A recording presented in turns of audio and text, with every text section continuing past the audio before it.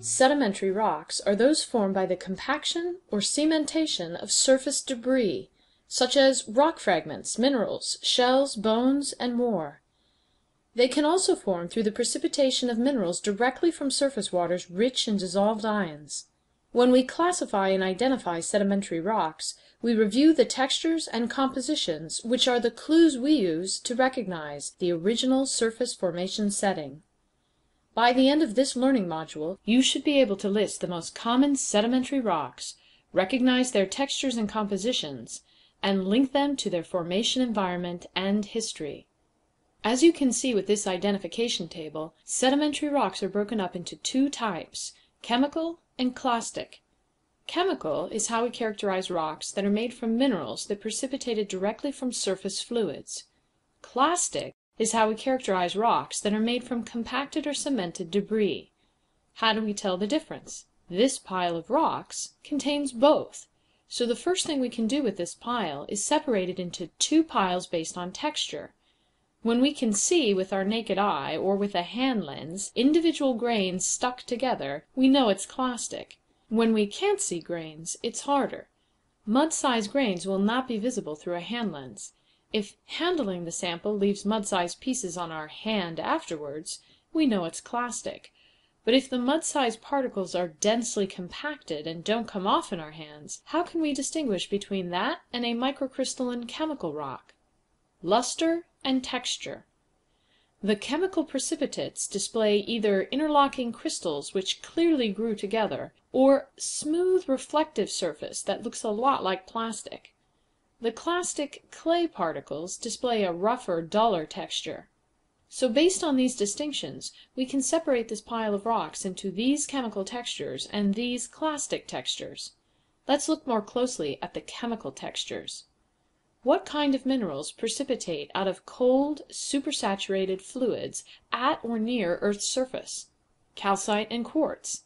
Add to that halite and gypsum, which precipitate when salt water evaporates, either in shallow coastal lagoons or ponds in warm, dry climates, or when salty lakes evaporate in the desert. Calcite and quartz most commonly precipitate from solutions that are percolating through sediment just below the surface. As these waters dissolve minerals along their route, the water fills with increasingly greater amounts of dissolved ions, and when these ions reach saturation, and then the water enters a new environment with a new temperature or pressure that drops calcite or quartz solubility, these minerals will precipitate. When they precipitate in between sediment grains, they cement those grains together. When calcite and quartz precipitate in layers as waters seep out and across the Earth's surface, or in large cavities underground, or when they replace organic matter, such as with petrified wood, they produce a rock made entirely of calcite or quartz. Sometimes the crystals can be big enough to see, but usually they are microscopic, and they give the rock a luster that looks like plastic. Another way to form this type of chemical sedimentary rock is when microscopic shells are compressed during burial and they recrystallize. When a chemical sedimentary rock is composed entirely of calcium carbonate, it's called limestone. When it's composed entirely of quartz or silica, it's called chert. There are many special varieties of each, but that's the basic name used. Here are some examples. All of these cherts are made of precipitated or recrystallized silica, but each is a different color and has a slightly different formation story. This red chert was originally made of mostly mud-sized silica shells from dead radiolaria, combined with minor amounts of a dark clay mineral, both of which settled down from the surface of the ocean to collect on the ocean floor. These were compressed, the silica recrystallized, and this example represents one chunk of many layers of chert found in San Francisco as part of a ribbon chert formation. Interlayered clay minerals and silica shells folded during accretion to North America 100 million years ago. This black chert with the chalky rind is called flint, and likely a recrystallized accumulation of diatom or radiolaria shells, or sponge glass spicules, or some other silica derivative of a dead life form, deposited contemporaneously with microscopic foraminifera, or coccolithophore shells on the bottom of the ocean floor. The sediment was buried, and the calcareous shells loosely compacted together, while the silica-rich material clumped together and recrystallized to form nodules of chert surrounded by chalk. These limestones are similar in color but show a wide range of textures. This one is called crystalline limestone because the crystals are all big enough to see. You also can see those crystals form in layers. It formed through slow evaporation from salty brines. This limestone has no visible crystals and a microcrystalline plasticky luster. That means it precipitated quickly in small amounts, probably in underground caves or cavities. This limestone shows a mixture of chemical and clastic textures. We see sand-sized clasts cemented together, but when we look more closely at those clasts through a microscope, we see a chemical texture for perfectly spherical beads. This oolitic limestone is made when calcite crystals precipitate around small mud-sized particles in the surf zone, and then collect more precipitate in spherical shells over the last one, like pearl formation, but without the oyster. It's the ocean laying down the calcite, because the water is supersaturated, and the waves are an active environment in which conditions change continually. The rolling back and forth during precipitation produces and maintains the spherical shape. Now let's look more closely at the clastic texture rocks. We can separate these into two piles based on the clast composition. If the clasts are mostly shells, it's organic clastic, and typically that gives the rock a white or light-colored hue. If the clasts are mostly rock and mineral fragments, that means it's detrital, and the color of the rock comes from the color of the minerals or rock clasts. Especially when clasts are mud size, it's hard to tell from a hand sample what the grains are made of. For this particular lab class, mud-sized shells will always be white. If you see rock made of mud-sized particles that are not white, they must be detrital. Let's look more closely at the clastic rocks made mostly of shells. First step is to order them by grain size, with largest at the top and smallest at the bottom: gravels, sands, and muds. Aligning the samples with the table, we see that any rocks made of gravel-sized shells must be calcium carbonate in composition, and are called coquina. Sand-sized, calcarenite. If a rock is made of mud-sized shells, those shells could be made of calcium carbonate or silica.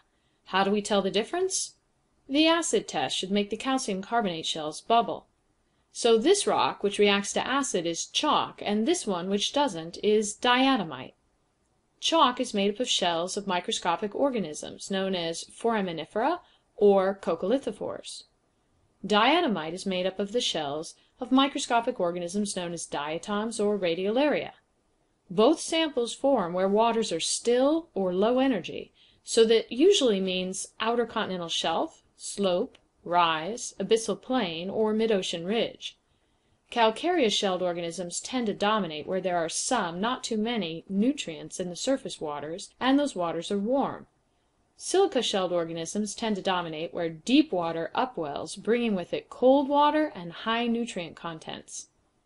Note: where nutrients are absent in the surface waters, marine organisms are absent in the surface waters, and land-derived clay minerals are all that settle out. Those clay minerals can be red, green, brown, or even white. When white, they are easily confused with diatomite and chalk.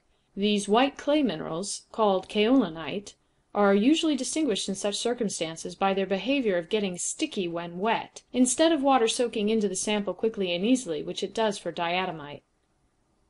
Sand-sized and gravel-sized shell clasts settle out where waters are higher energy, so they tend to be found in warm coastal waters along the inner shelf where biological reef activity is high. That also means that rivers must be absent, as they would dump high amounts of clay minerals which would destroy the reefs. Note: clastic rocks made of carbonate shells are often loosely named limestone. Good to know that that term is often used to describe any and all sedimentary rocks made primarily of carbonate minerals. The same is true for silica shells and the rock being called chert. For purposes of this lab class, be sure to give the rock the more detailed, unique name. And now on to the rocks made of primarily rock and mineral clasts. Detrital. Again, we can order these by grain size as shown here, with gravels at the top and muds at the bottom. Looking more closely at the gravel-sized clasts, we see that this rock contains clasts that are mostly rounded, while this one has clasts that are angular. We call a rock made of angular gravel-sized rock and or mineral clasts a breccia. One made of rounded gravel-sized rock and or mineral clasts is called conglomerate. Note that both of these rocks usually have clasts of all grain sizes, displaying very poor sorting, but gravel-sized clasts dominate. Each rock gets a different name, breccia or conglomerate, because the environment in which angular clasts collect and are buried, and eventually cemented into a breccia, is very different than the environment in which rounded ones do. Rounded grains require water to move over and around the grains over a long period of time, either during transport or while the rock is breaking down.